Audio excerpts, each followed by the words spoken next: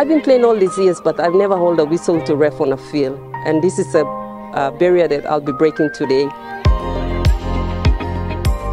So we're here in Papua New Guinea with the Australian Defence Force Touch Association, and we're delivering Level 1 Foundation referee courses, Level 1 coaching foundation courses, and we're also lucky enough to run a intermediate referee course. And we accredited over 40 people in one day in 3 of those qualifications. With the coaching, we learn how to become coaches, how to also practice honesty and fairness is one thing that I have also learned, plus practicing patience and a safe environment for the players to play.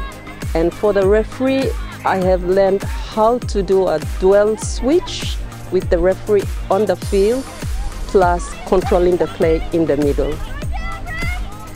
I guess, this is a really big rugby league country. However, everyone just loves to play touch rugby in their spare time and things like that. So it's really humbling to hear that people travel over an hour on a boat to come and participate in the courses, play touch rugby here today. So it's really actually humbling, and I think we take a lot of where we live and what we do for granted.